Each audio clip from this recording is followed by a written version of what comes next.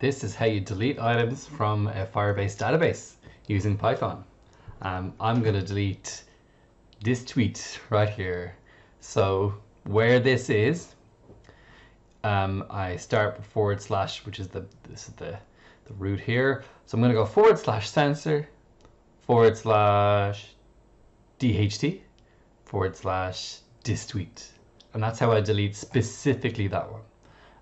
If I went forward slash cookie monster, I would delete all of this stuff. So let's have a look at doing that. So what am I doing? Forward slash censor DHT this tweet. Right. Okay. So it's going to be in this line here, firebase.delete. Pretty simple. So what was it? It was forward slash censor forward slash DHT forward slash this tweet, like that. Okay. Don't forget to import your Firebase, and it's python-firebase, the module you need to install under packages here to use this. So that's pretty much it.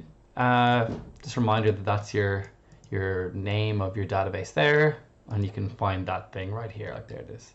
Okay, so I'm going to hopefully, when I run this program, this little bit here should flash up in red to show it's about to go. If you're not quick, you'll miss it. So press go, and let's see, and it's flashing red and it's gone. It's gone. That's it. So let's delete DHT now. Oh, DHT2, that guy in particular I don't like, so I'm gonna delete him. Forward slash DHT2.